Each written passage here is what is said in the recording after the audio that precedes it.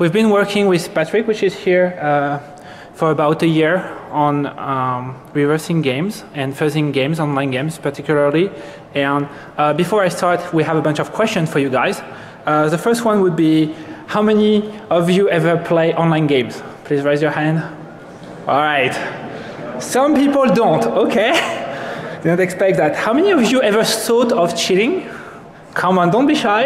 Don't be shy. Okay. How many of you really succeeded in doing that? All right. Well, so all of you probably everyone who tried to cheat at one game like Diablo 3 or League of Legends, which will be the focus of the talk today, realized quickly that it is very, very hard. And when we started to do the presentation for this talk, we had two options. The first option was, well, how about doing a talk where we show you a bunch of attacks or a bunch of how we crash games, and the second one was more into telling you how we did it. And we decided to take the later route because since I've been doing a lot of fuzzing and a lot of reversing on games for the last 3 years, I have been cruising a bunch of forums, and most of the thing I read is, I know assembly code, I know C++, how do I do reversing games? And most of the skill sets that you need to do that are not your standard reverse technique idea or skill set. So what we hope you to get from this talk is ideas on how next time you want to test a game, not for cheating of course, but for intellectual satisfaction, you have the right skill set, right? Yeah. By the way, if you start cheating at Diablo 3, I will be super angry because I'm still playing it, so please hold for a little while before you start doing that. Thank you.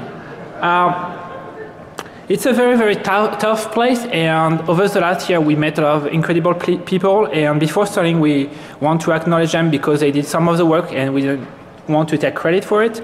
So we want to thank particularly Drew, Muaziz, which did a lot of work on Diablo 3, and Intline9, which did a lot of work on League of Legends, and we are building on what they did, and we helped them along the way, and they helped us, so it's really like they should be there together with us, or at least here in spirit, I guess. So, why fuzzing online game is so hard? Well, in theory it's super simple. You have a server and you have a game and nothing special in it except a few things. First, well, you don't have the server. When you try to fuzz, let's say, Apache or FTP server, you usually have the binary at the very least, so you can actually instrument it, look how it works, and you can relaunch it and stuff. When you are fuzzing games, you don't. You simply don't have the server. The server is something out of your reach. You don't know how it works. You don't know how it's run, on which platform it is run. It's completely obscure to you. And by the way, do not fuzz games server. Fuzzing game server is illegal, and I have to put this disclaimer somewhere. Do not try to fuzz Diablo 3 gamer server. I never tell you to do that. Do not do that. You can maybe fuzz the client, that may be illegal. I'm not a lawyer, but I'm pretty sure fuzzing server is illegal. Yeah. The second thing is, when you look at the protocol, over the time they became more and more complicated. I'm going to tell you more about the one about Diablo 3 and the one on League of Legends, but most of them, maybe except Farmville, are very, very complex and encrypted, and you don't really know what's inside, so it's really hard to just fire up a sniper and just look at packet. Won't give you much these days. You have to really work harder on that. And finally, well, games try to do the best they can to prevent you for debugging the code, so they have anti-debugging techniques. They also have active security checks. The most well-known would be the Warden. I'm going to give you a few words on this in a few slides, which is Blizzard active security checker, and they're a very, very, very complex piece of code. You're looking at huge binary with a ton of DLLs, so if you just say, well, I'm going to just reverse it, let's pop up ADA or any type of analysis, then you're going to fail because it's just too big. And then when you look at that, you are like this. That's actually my usual face, which is like, ooh, that hurts, it's really hard, and you make no progress. When Patrick joined me like 6 months ago, he spent probably like 2 months doing zero progress. It's like very frustrating, and we don't want you guys to feel the same, so we try to give you a pointer of how to not be stuck. It's possible, And most people are like this in the forum. I don't know what to do. How am I starting? What is the thing I should need to know? Well, friends, there is hope. It is possible to fuzz game. It is possible to have results. You just have to be very creative, and we really have to think out of the box and use some sort of technique that you might not feel like are linked to reverse, but actually are really useful. And yes, I'm going to give you statistics, and yes, we're going to do some mathematical analysis of packets, because at some point, as you will see, there is no other way. And it actually would be faster than just reverse the thing. So what we really want you to take out from this talk is the new techniques, or the techniques revamped to fuzz games that we come across over the last year, and then you can take them home and try to play with them, and hopefully you will help a bunch of open source projects that are around games, and a lot of good come out of that. So here's our master plan for today. We have the game, we have the server, so what we try to do usually is we try to be in between. We want to have our tool to actually intercept the traffic and be able to see the packets. And here is our first twist, is we also want our tool to correlate that with memory offsets. One of the things which is very powerful is when you combine network traffic with memory analysis, because you know what packet affect which state, and then you can write things like, if I see this packet, what are the packet I see when this value climbs up, or which value comes down, and so forth. So it's actually a very useful technique to combine both of them. So today we're going to show you 4 things. One is how do you intercept traffic, which is the first step. Then how you have to bypass encryption. So every game uses encryption, so you have to do that before doing any works. Then how do you reverse the traffic? When you have decrypted your packets, how do you actually come up with a understanding of what it is? And then we'll finish by telling you a little bit of when you have the packet and you have the ability to fuzz and you sort of know what you want to do, how you monitor the results on the client side. So, intercepting traffics.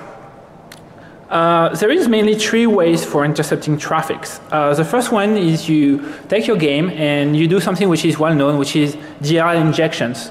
I'm speaking of Windows games. For Linux fan, it's more like a LD preload, where you try to overwrite a specific set of functions. The other one is you work at the OS level, and where you have to write a driver, or you use a VM, you put your game into the VM, depending on how graphic intensive is your game, you might or might not be able to do that, and then you write a driver which is going to intercept the packets before they leave the box and before they hit the router. Or the last way is to actually have the network or the hypervisor and just do this interception after the packets leave the box. Okay. So, hooking WinSock. So most of the games in Windows use WinSock, which is the Windows Socket API, which is a standard way to send and receive packets. I have yet to see a game which doesn't use it. And basically there is a couple of functions that you want to basically overwrite. The first one is connect, which allows you to manipulate where the game connects. The second one is receive for receiving packets, and the third one is obviously sending packets. These are the 3 functions that you want to hook. And there is 2 ways mainly to do that. The first one is to use Microsoft Detour libraries, which is a way for you to write a DLL, which says I want to intercept this, and this, and then it's going to inject a DLL into the game, and you would have like a bypass to these functions. The other one, if you don't want to use Detour, and there is a lot of discussion in the communities on what is the best way to do, you can actually not use Microsoft Detour and use IAT hooking, which is basically you write the table of the pointer directly by yourself, and then they're going to go to your function, and then you return to the real functions. That's where things become harder when you do a game. If you do that on a browser like IE, it works perfectly. If you do that on Diablo 3, you have to face a warden. So what is a warden? So warden is the code name for Blizzard anti-cheating engine. It is meant basically to do 3 things.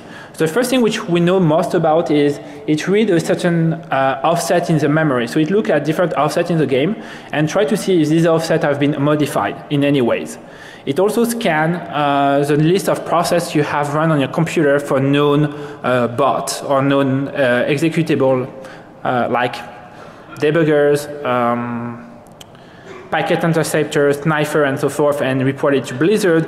And last thing, it actually seems to be able to run a blob of code. So basically, sometimes it fetches a blob of code and just run it, and return the result to Blizzard. What it means for us is that if you use hooking, you will get caught.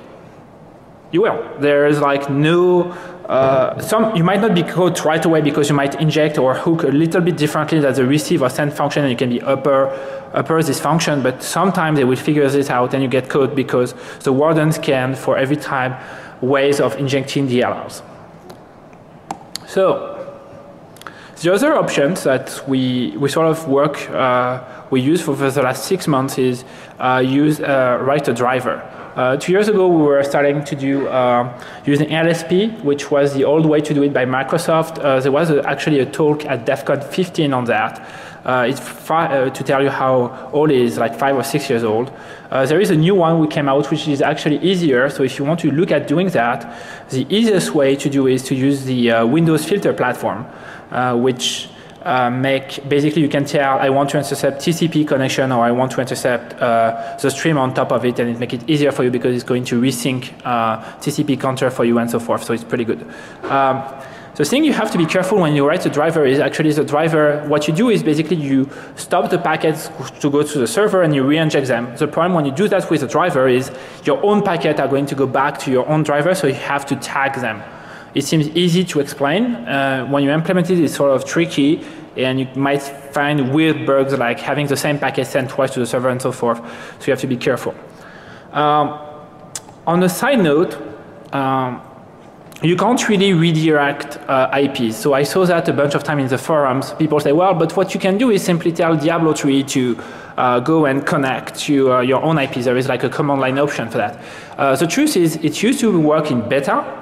In release, you can't do that. Basically, the server send a packet, a challenge packet to Diablo 3 with the IP of the server, and if it actually doesn't match the list it has into a DLL, which is downloaded every time you launch a game, it's going to refuse to connect.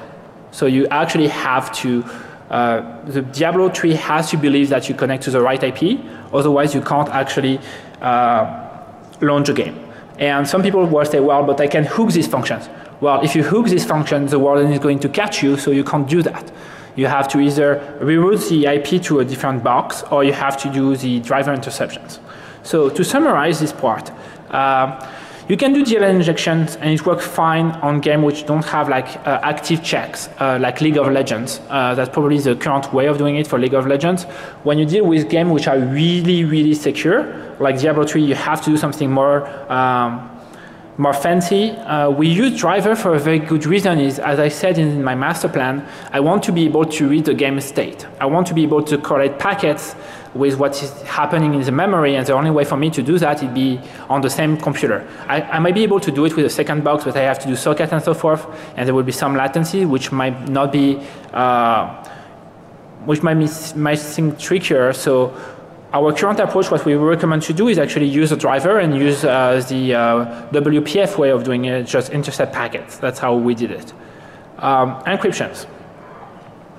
Let's start with the easy one, League of Legends. So League of Legends use Blowfish. I have no idea why they choose Blowfish, which is slow, but somehow they must have read that Blowfish is great, so they implemented Blowfish.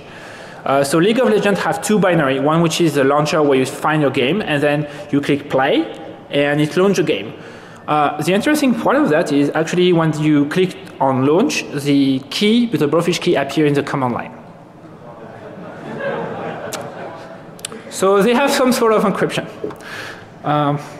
Not a big deal. Let's go back to something way more complicated, enter Diablo 3. All right, so you have the game and you have the Battle.net server, which is the first server you connect to. So the first thing you're going to do is what is called a SRP6 challenge, which is basically a way for you to prove that you have the right login and password without transmitting it in clear. It's a 6-step protocol. I'm not going into details. If you Google SRP6, you're going to find it. The basic idea is you hash your password with like a secret with a nonce, and then you exchange that with some sort of Diffie-Hellman crypto, And basically, the network attacker has no way to brute force your password. That's why it's pretty good. It's actually the right way to do that. And when you have done that, what you obtain is a secret key, which is shared between the Battle.net server and the game, and you change out every instant of the game, of course. And then you use that to start TLS. So you do TLS PS key, which is press-shared key. So basically, they start to do TLS. Instead of using certificate to exchange the keys, they actually use the keys they have used in SRP6. And when this is done, and you say, OK, I can do all of this, you have the RSA challenge. And I'm going to explain you a little bit what is the RSA challenge is. And then after that, you actually connect to a second server, which is what we call the game server, where the actual game occurs. You know, when you click play, actually you are moving to another server. And no, Blizzard do not put the key into the command line. Not this time. So why a RSA challenge? So TLS PS key is basically using SSL with a press-shared key, which is the one you exchanged during the SRP6 challenge, and it should be perfectly fine for us because, well, I know my password, so I can recreate the SRP6 challenge on my interception mechanism.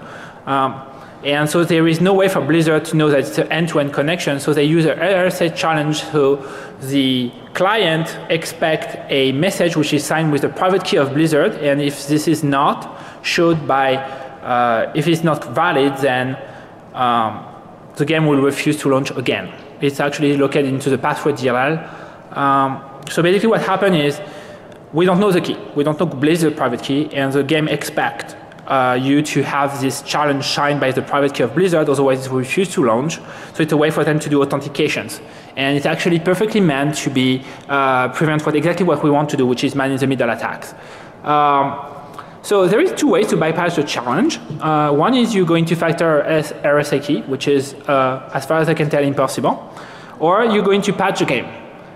But if you patch the game, you know what happened? The warden is going to go after you. Remember the warden which look at the offset? They actually look at the offset of the key. So if you try to change the key or change the task, they're going to catch you.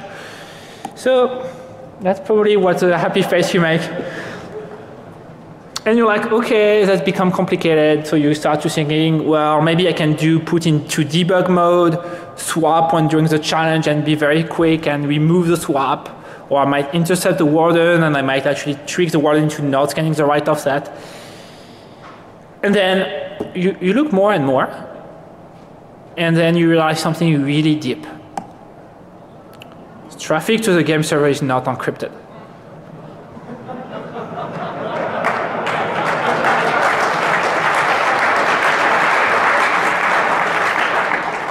So when you realize that, you're like, yes, I can't. So you can't. What it means is we can monitor the game by itself, but we can't do for auction house protocol is encrypted. So if you want to basically try to fuzz the auction house, and again it's illegal, you might not be able to do that because these packets are encrypted. So they protect your login, the character selection, and the auction house. If you just want to be in the game like bashing monster and doing quest, this is not encrypted. So that's the part we focus with. And so at that point, we give up on man-in-the-middling everything, and we just like let the game do all the authentication for itself. And we pick up the connection after all this is done, and we just give up on basically the auction, the hash, and so forth. All right, reversing protocol.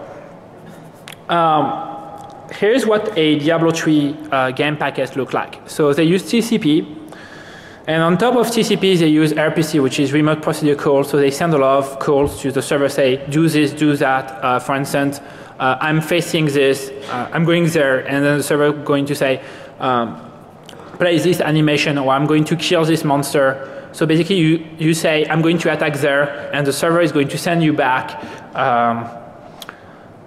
how much DPS you did, because all the computation are done on the server side to prevent cheating again. And then on top of that, they use what we call protobuf. Protobuf is a way to create a nested protocol, which is developed by Google. There is an open source implementation of that. The community has created a C# version of it, so you have it for Python, C++, and Java, and C# currently available open source. And if you want to know what a Diablo 3 packet looks like, this is a packet which is half reversed. So you have, this is an attack packet. So when you attack packets, this is what we have been able to isolate. So you have something which is like an aim target message, where you have 3 fields. We believe that it's actually 5 or 6 fields. We don't know exactly how to split it yet. And then you have the location where you want to hit, which is like 3 coordinates, which are at the bottom of the screen. This is the kind of stuff you're going to get, and you can see it's a protobuf because it has a nested component, and that's how they probably say them. They have like a bunch of components, and you unlock them. On the other side, League of Legends use something completely different. They use UDP, and on top of that, they use Inet, which is a reliable connection on top of UDP. On top of that, they have Blowfish. And on top of that, they have a new protocol, which is a League of Legends protocol, which has their own custom protocol, which is the thing you care deeply about. So Inet is just a way to multiplex. Basically, the League of Legends packet format is something like this. You have an opcode, which tells you what the action is, followed by an ID, which is a integer, 32 bits, little endian, and then followed by some content. And then they are multiplexing across multiple channels, and each channel have a set of flags. So you usually have like 4 or 5 channels and 1 or 2 flags for this. Usually 3 is for sending informations and 1 is for receiving information or something like that. And then you're like, at that point you feel pretty good. You're like, well, okay, now I know the protocol, I'm able to manipulate it, I'm happy, I did all the hard work, right? Seems fair, and from now it should be done here. Well, let's take some check. We recorded a game which lasted 21 minutes. And in 21 minutes, we get 60,000 packets. That's a lot of data to process. And on average, you get about 48 packets a second. So if you try to do that with a sniper, well, you won't see anything. If you try to process that with a sniper, well, it's going to take you a lot of time. And we have isolated 78 different opcodes. So there's also a lot of different packets. So if you want to graph that, we have some bursts to up to 80% or 90 packets a second at some point, and then it's very, very, very oscillating, and it's not hard, not easy to do that like with that. And then, well, yeah, there is too much stuff to process. You can't just look at it and just figure out what it is because it's actually too much data. Well, there is no such thing as too much data. You know, having a lot of data is good. Because if we have a lot of data, we can start to do something like statistical analysis, and don't be afraid, it's pretty easy, to actually figure out a lot of things by themselves, and then use that. So what I propose to do from there is first we're going to bucket, which is basically split the traffic by opcode, because we know that each opcode is sort of separated, and then try to do some what I call differential analysis. I'm going to show you how it works. Then we're going to try to mutate this to do the fuzzing, and then we can inject the code and just look at the data and see how it's going to work. So bucketing is very simple. All you do is you look at the opcode and you say, well, if it's opcode A, I'm going to put it into the bucket A, and if it's B, I'm going to put it into bucket B, and that's all there is to it. So it's not hard, and it's going to be like 4 lines of Python or something. And then you have your bucket, and then you can work on each of them in isolations. When you have each bucket, what you do is you take each packet, and what you're going to do is you're going to do the first packet followed by the second packet, and you're going to look at how many of them are differences in the same offset. So you're going to compare offset by offset, which is like column by column, and you compare all of them. And for instance, you can see that for the first offset, the value is from 2 to 9. We have the range because the lowest one is 0.2 and the highest one is 0.9. And the second one hasn't moved, so it's basically some sort of static field, either an identifier or a separator or something like that.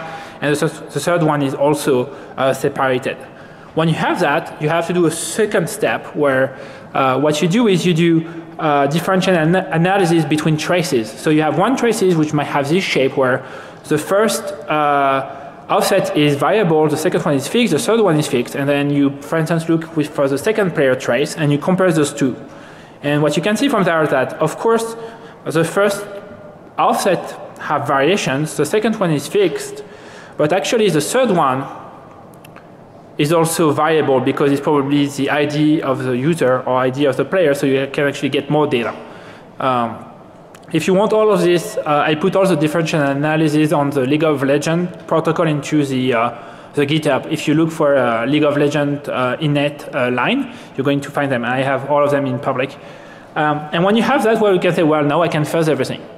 So now what I'm going to do is I'm going to take every range, and for each range, I'm going to just,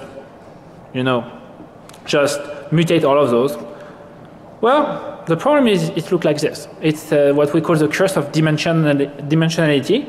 If you try to have one bucket which change, it's perfectly fine. If you have 7 range which actually change, even if you try to do 4 mutation by range and combine all of those, you're going to end up with millions and millions of packets.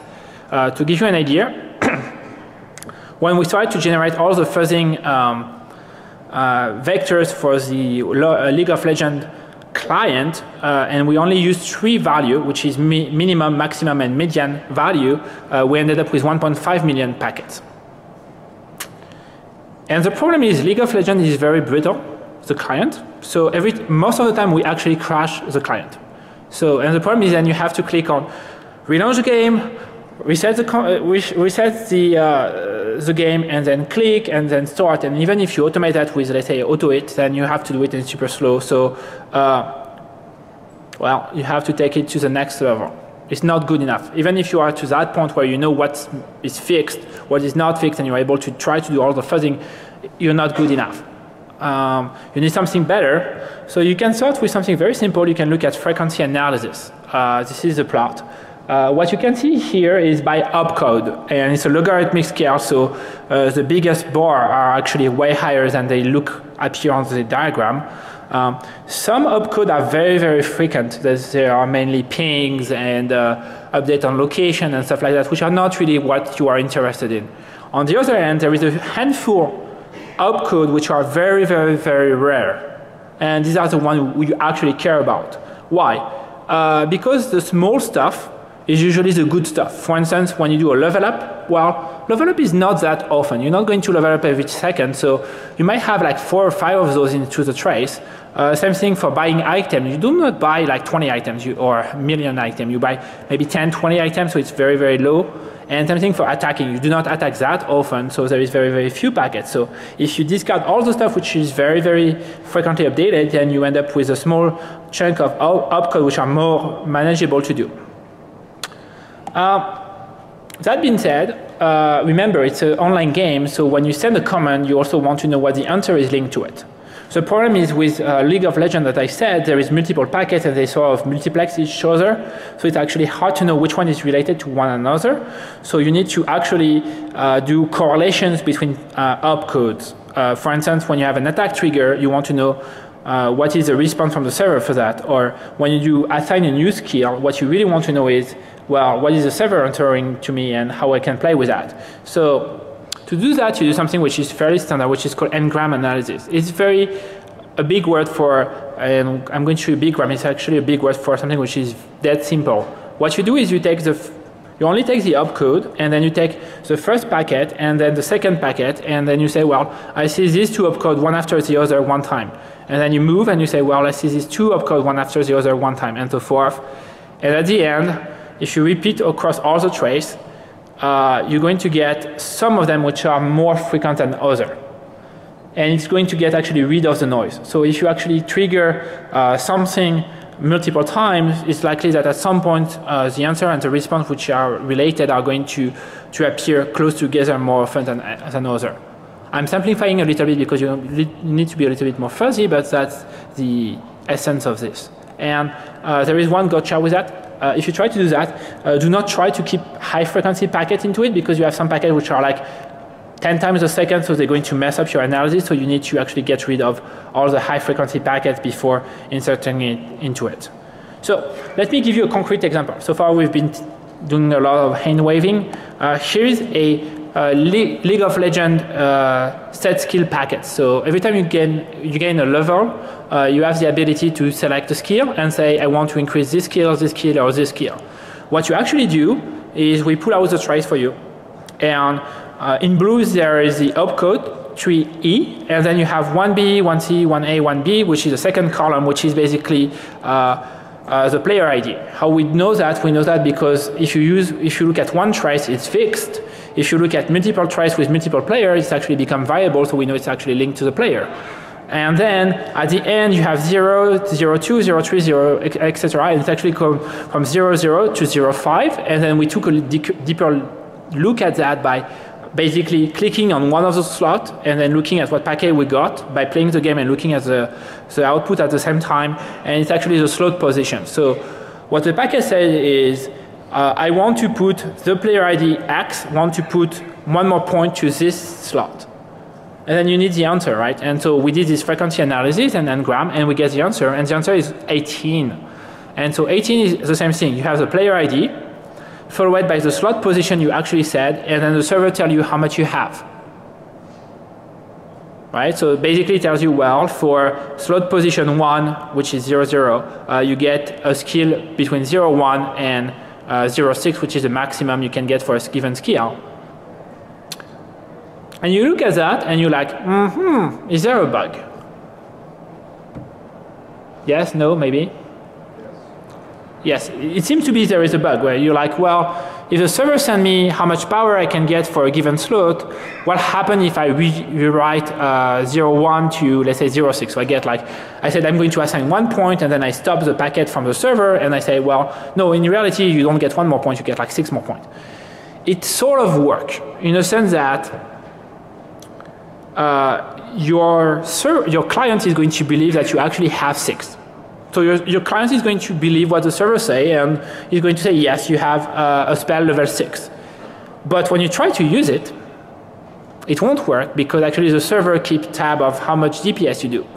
So actually, even you can pretend to have the skill, but it's actually not going to do anything because they do the computation on the server. I don't know when they fixed it, but it's fixed. All right. Another way to do it we found very useful is binding a specific set of keystroke to our keyboard before we're doing an action. So we actually say we usually use Control X, and so we press Control X just before we want the action we're interested in, and then our software actually add to the trace, so a click event into the trace. And after that, what we do is we usually look at the end few packet after that. So it's actually helping, basically instrumenting the game and looking at the trace at the same time, putting the click at that point is actually help us to isolate the packets we want to look at. If you don't want to do all the diff analysis and stuff, the easiest way is just to record a specific sequence and say, well, I want you to know what are the packets from this particular point in time, and then you can actually look at only these packets. Again, what we want to come across is, don't try to reverse the entire protocol because most of the protocol ports are sort of independent. Just try to focus on the one you are really interested in, like attacking or setting an item or removing an item, and then just look at those packets. And if you look at enough of those packets, you're going to find a recurrence, and then with this, you can actually figure out how the protocol works. And then for the next part, I'm going to let Patrick tell you a little bit more how we monitor the result.